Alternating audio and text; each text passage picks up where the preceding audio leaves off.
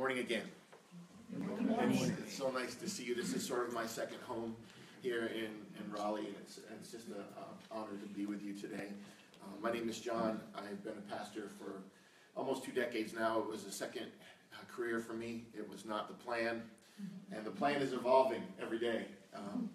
But I wanted to, I'm going to share some things today. I'm not going to assume that we all agree politically.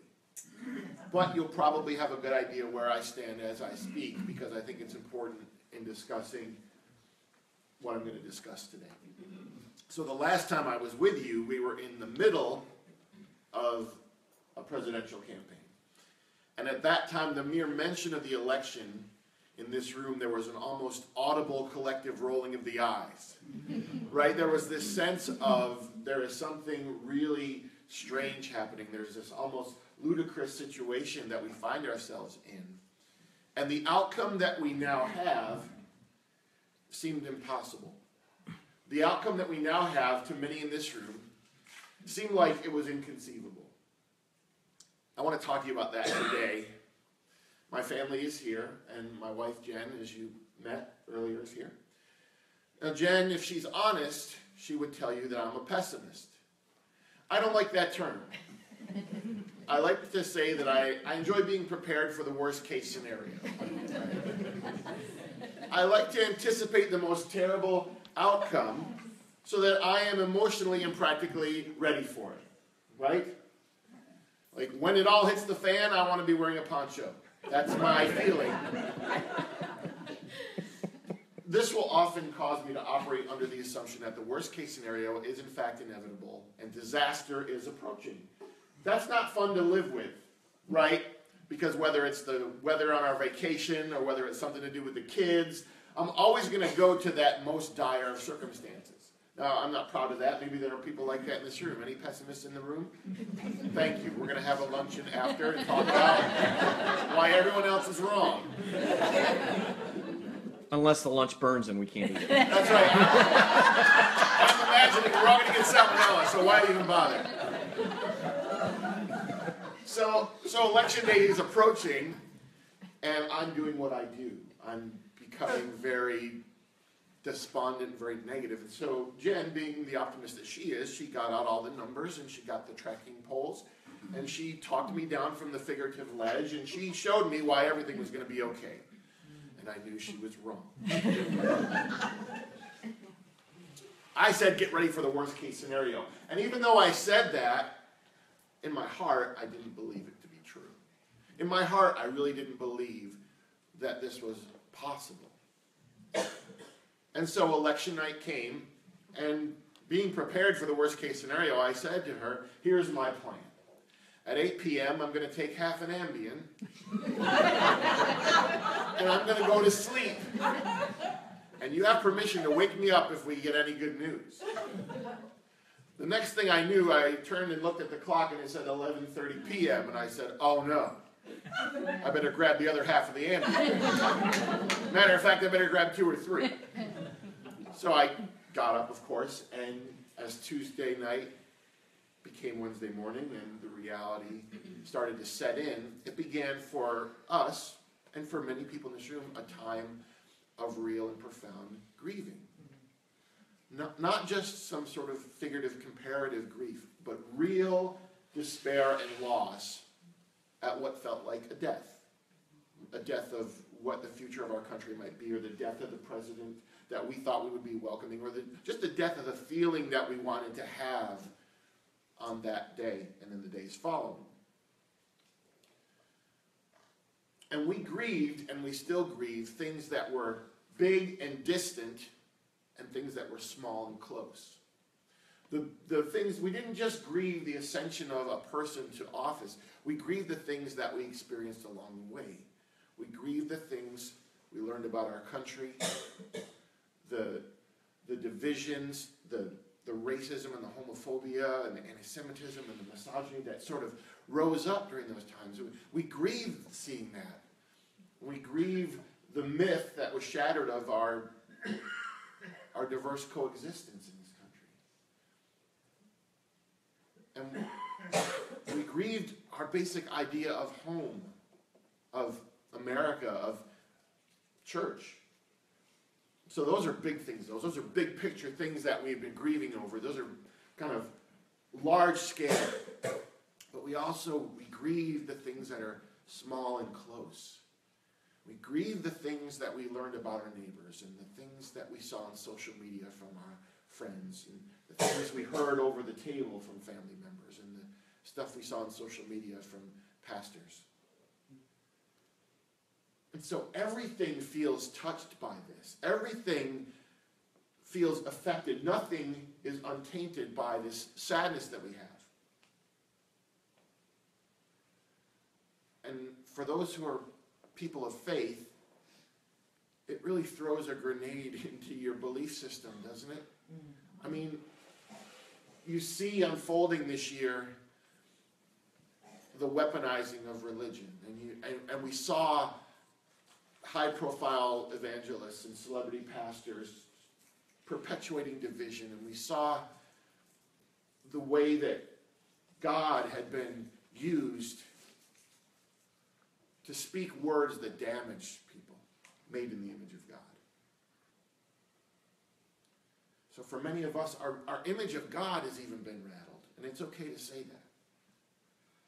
Now, whether or not you're okay with the election results is not really the point here. The point is you've probably still seen the discord.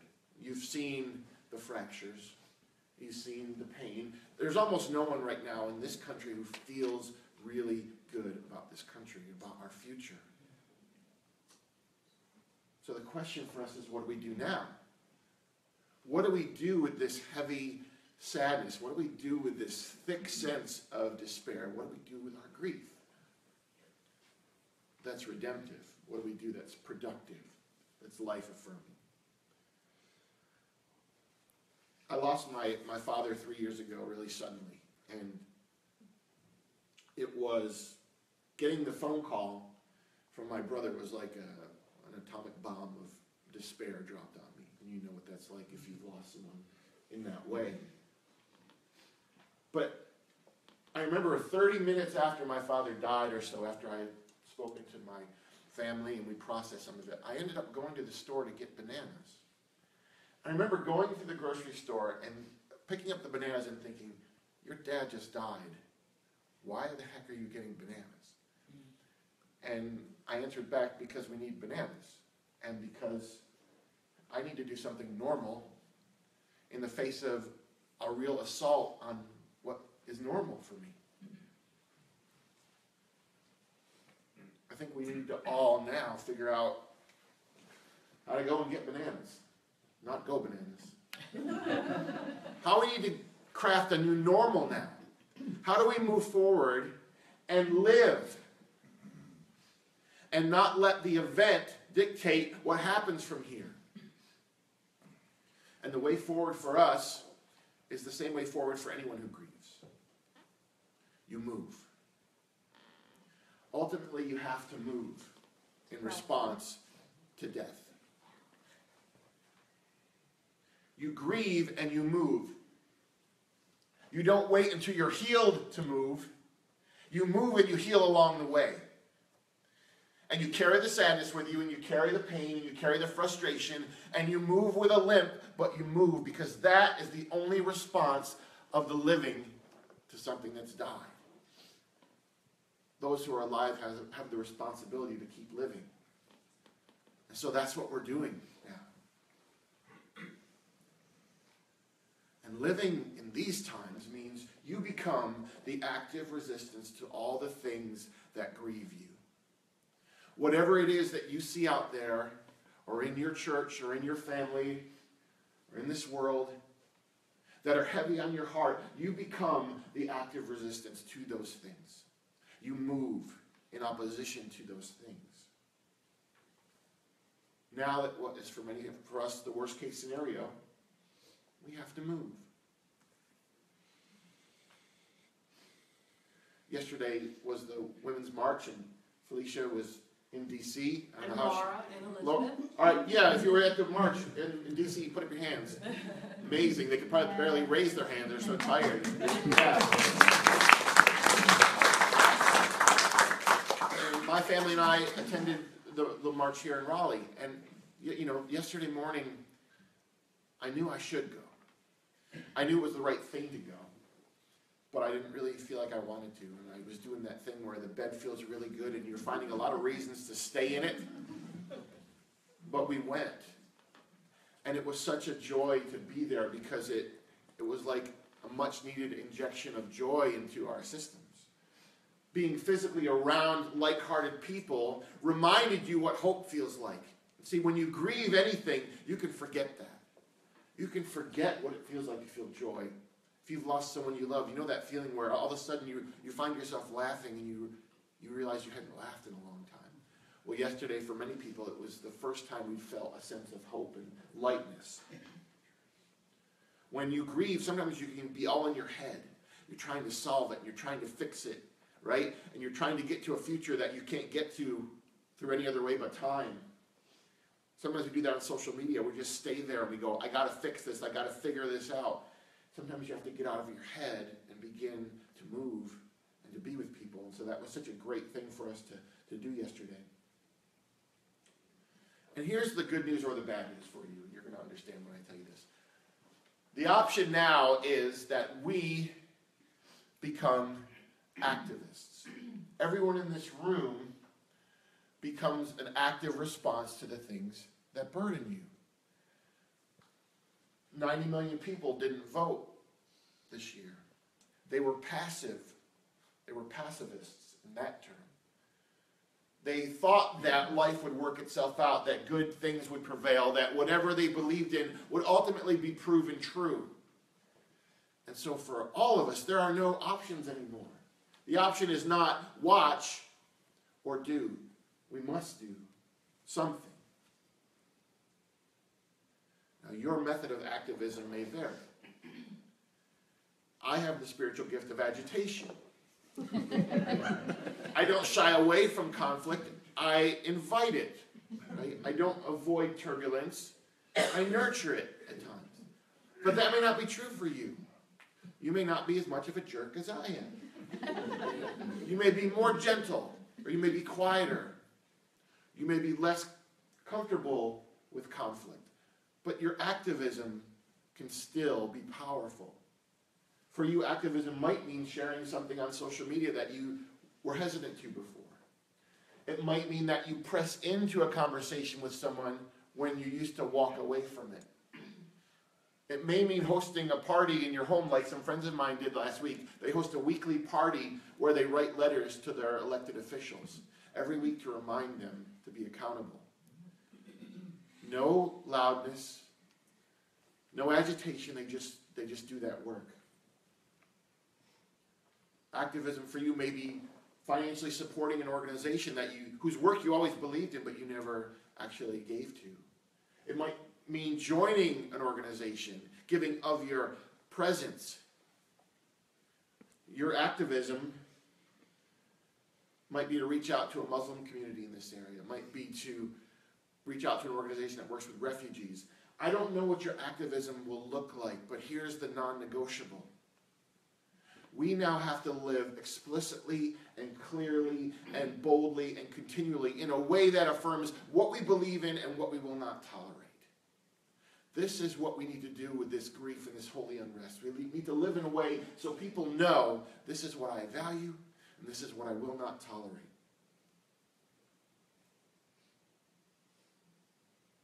This is true for individuals in this room. It's true for this community of faith here. We decide what hills are worth dying on, and then we move to the hill.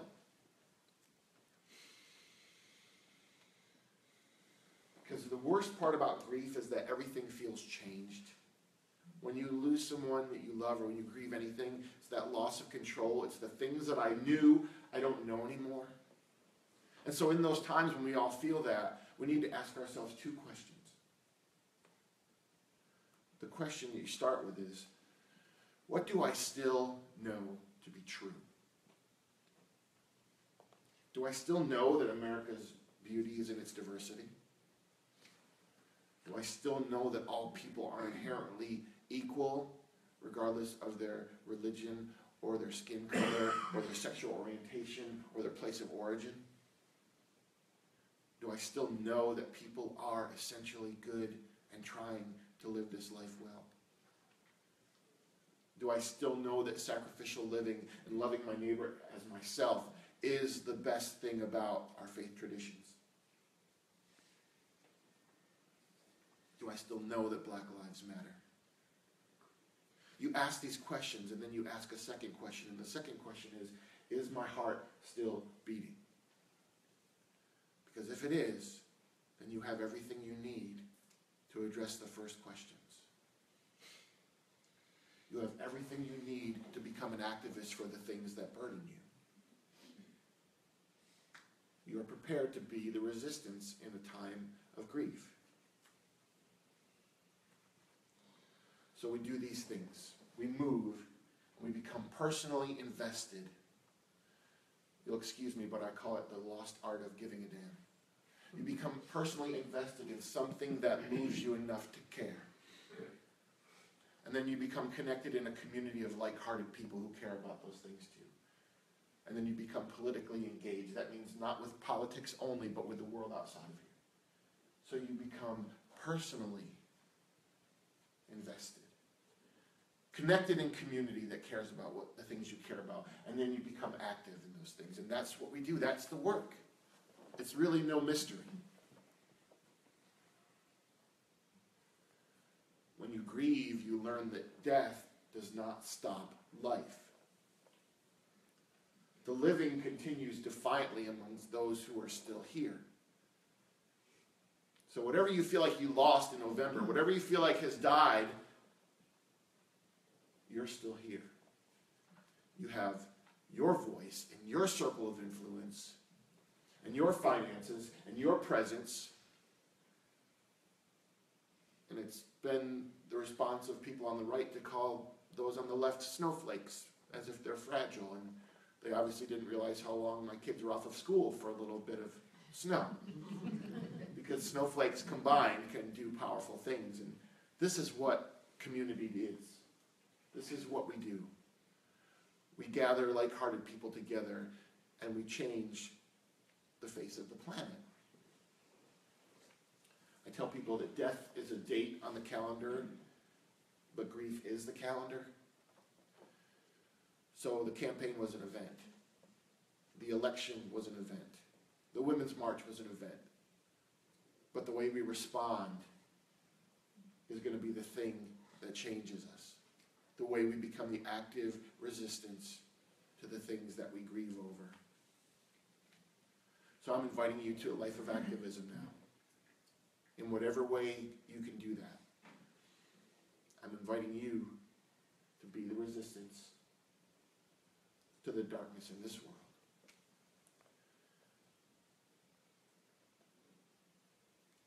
In our church, our home church in Raleigh, North Raleigh Community Church, someone will speak and then we'll say, what are you thinking? And I'm going to say that to you. What are you thinking about today? Yes. Hi, I'm Sue, and it's been very profound for me. And by the way, we're not snowflakes, we're blizzard. That's right. My sister chose to leave this country. I don't know if she's coming back. She did that the Thursday before the inauguration. She's an artist, and she stopped painting. She said, I can't live like this. So, it's been really hard. Thank you for sharing that. There's so many disruptions in our lives and so many relationships and people that we know. And in the work that I do, I cross paths with a lot of people's stories. And so you think about how heavy that one story is, and you magnify that by hundreds of thousands, and that's where we are. And all that we can do, all that you and I can do, is respond to that sadness and the despair as personally as we can. And ultimately, for people who are creative, for me, that's part of my response. I write to resist, and maybe she'll come to that place, but right now, That's a really frightening proposition. I live in a world too with a lot of different viewpoints, and just because of the political work I'm doing downtown, I'm actually learning. I'm spending more time with the political right than I ever have before, and they're not too hot at hedras. Everybody thinks they're doing the right thing, right? So that helps a little bit. But and for me to say it in here, I know I'm taking a risk at the at the reaction, but I actually found out, the 6 steps, from heaven, 6 degrees of separation from Kevin Bacon. Yes. I'm now 2 degrees of separation from President Trump. It's a friend of mine had met him, and he gave her a kiss, and there's a picture of this. It was sweet. But my point is that she's very involved in the Young Republicans, and I want to say briefly what she said at the national convention she went to. The way they look at this, right, is that they look at things like sexual orientation, skin color, all these sorts of things as ridiculous non-issues, because they're still Republicans, right? It's all about the opportunity, and they're looking at it going, if everybody's not included in the pool, we're going to lose opportunity. My point is that I see a shift happening with the younger generation, and seeing a lot of the older folks, right, as just, this is stupid, right? This is stuff that's nonsensical. So I do also want to have some faith that the things that are being done, it's not a slide backwards. It's really rough. But as I see this stuff coming out of a 25-year-old's mouth, that this is the culture of what's coming up on the political right, I find it at least a little heartening to say, look, they're still who they are, but maybe we're not going back into the dark ages. I mean, I don't know, just another way to look at it. Thank you. Every single story in this room is different, let alone every person we're going to encounter. The problem, what we do right now is we lump everyone into one story or another story. There's only 2, and there's either right or wrong. The challenge for us is to affirm what we believe without dehumanizing the people who don't agree with what we believe. I think that you can do both. I think you can say to someone, here is where I am, and this is what I believe, without attacking them. Now, they may feel attacked, but it's a challenge. So there are sometimes I need to back away, give myself better words to say, or more wisdom, or time. But there are times when I have to say, no, if I don't say this, I'm being negligent.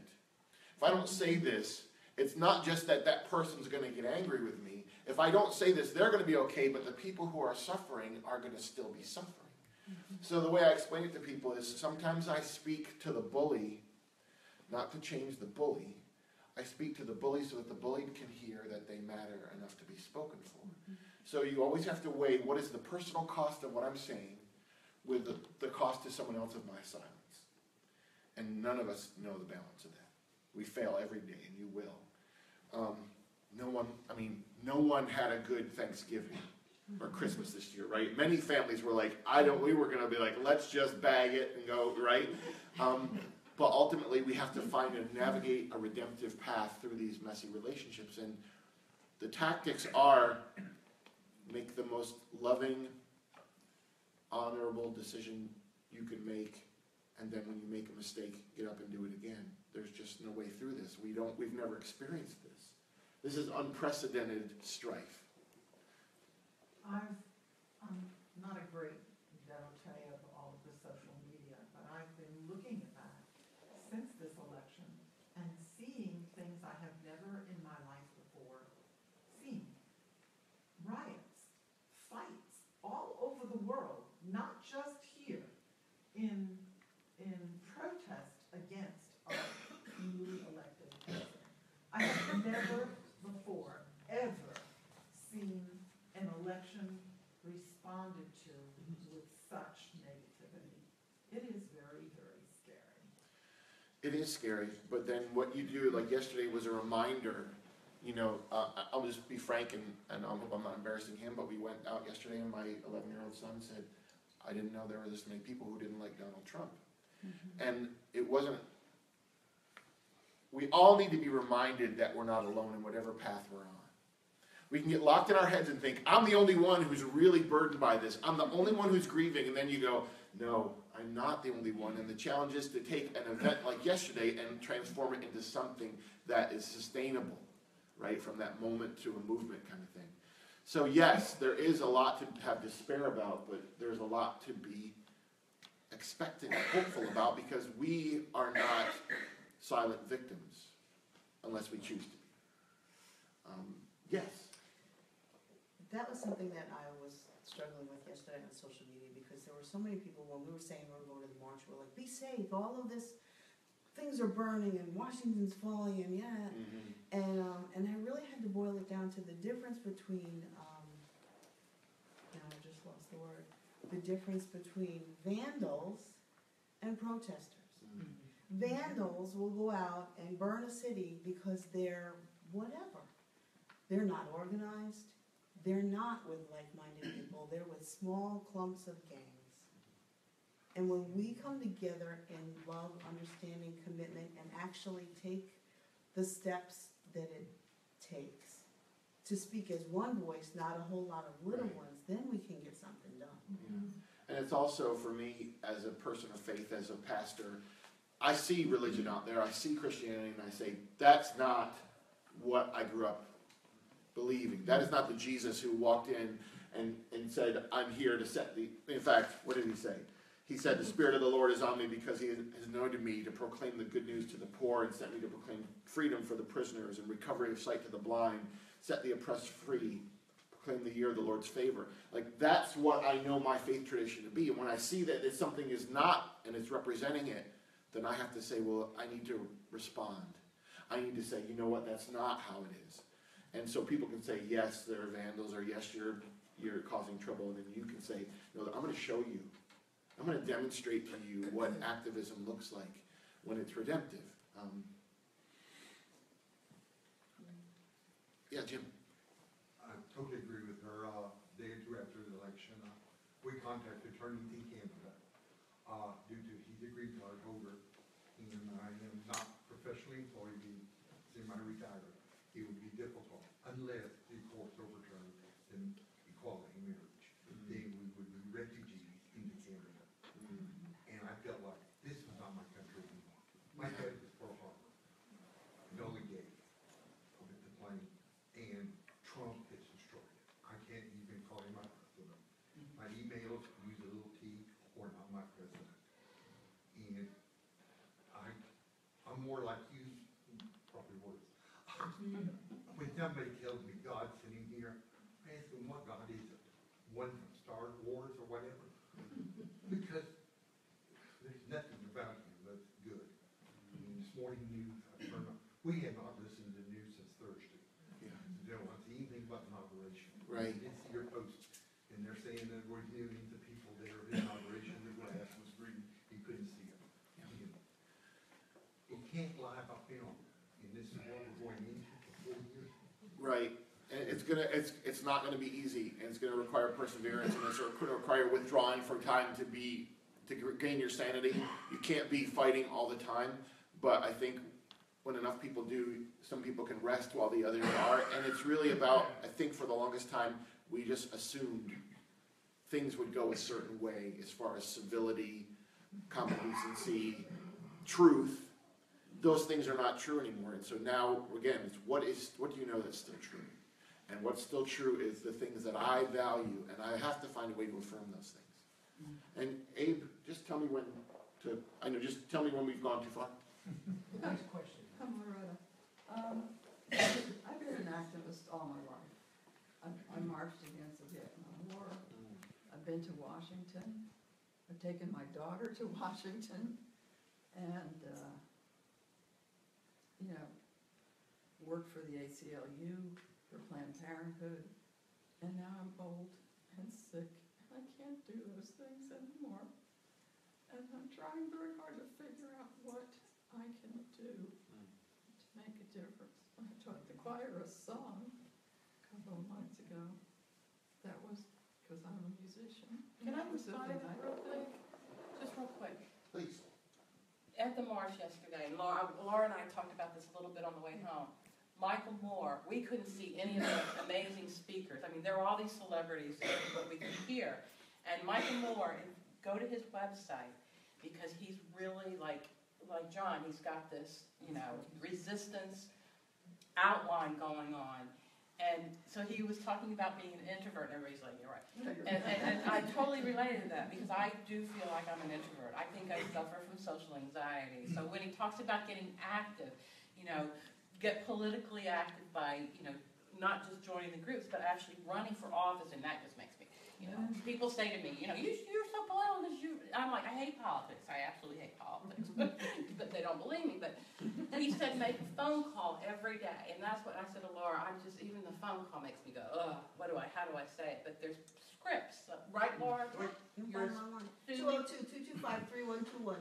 202-225-3121. We kept saying That's that in phone Congress. number yesterday, so even at that, and that's what I'm gonna start with, I'm just gonna make these phone calls every day, because everybody can do that every day.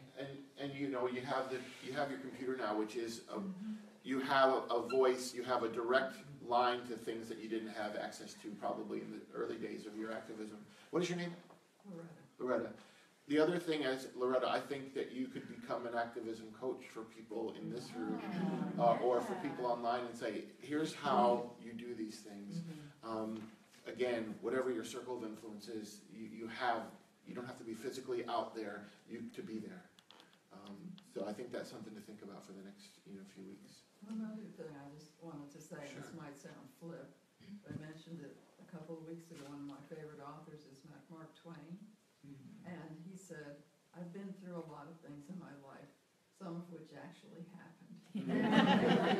Maybe everything we're flipping out about won't actually happen. I think a lot will. Well, But maybe some won't. well, maybe we'll prevent some of it too. That's right. That's the other That's thing. right. Yesterday happened, and it changed the dialogue, it changed the feeling, it changed. A lot of people are sitting around today going, okay, there is a way forward. Life does not have to be dictated to us. Last question. Last one, yes, right there in the blue. One thing that is always acceptable is to tell stories. And if you can tell someone a story about a Muslim friend or a Hispanic immigrant or someone who's undocumented, and if you say it nice and quietly as if, this is of importance, and you just pass it along as a story, that can be accepted, and it's a very easy thing to do. It definitely gives you inroads to many. There will be people over here who say, I don't really care about anyone's story. Those are people you're never going to reach anyway, but that's the other part about this. There's a huge section of people, regardless of their politics, who are genuinely decent, loving people trying to do what they believe they are called to do by either God or their moral convictions. So I'll answer your question in the back after this. I'm sorry we're out of time, but thank you for your time, and just for a second, let's take 30 seconds and just breathe.